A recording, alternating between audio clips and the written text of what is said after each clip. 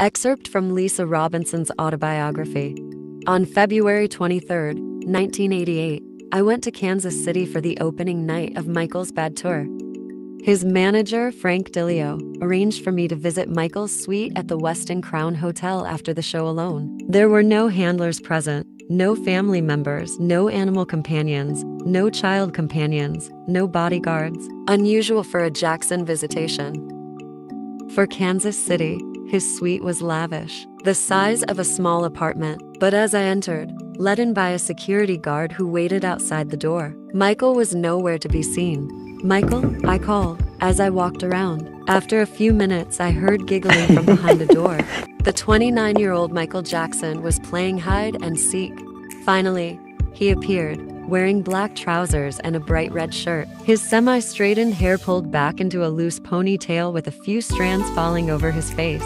He hugged me. He was taller than I remembered, taller than he appeared in photos. And while his giggle continued, I remember thinking at the same time that his hug was a hug of a man, not a boy. There was nothing sexual about it. It was just strong. Then he pulled back, looked at me and said in the lower, more quote-unquote normal of the two voices he could produce at will, "What is that smell? What's that perfume? I know that smell."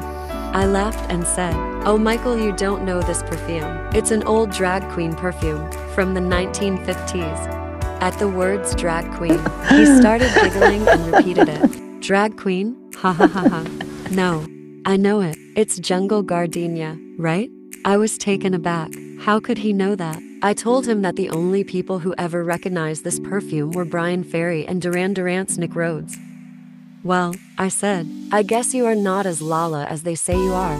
The words Lala cracked him up, and he repeated, "Lala, ha ha ha ha."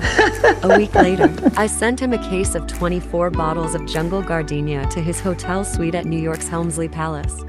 And on March 2nd, I stood backstage in the wings at the Grammy Awards live telecast in Radio City Music Hall, while Michael waited with a gospel group about to perform. Man in the mirror, looking at me, he whispered, "Thanks for the smells.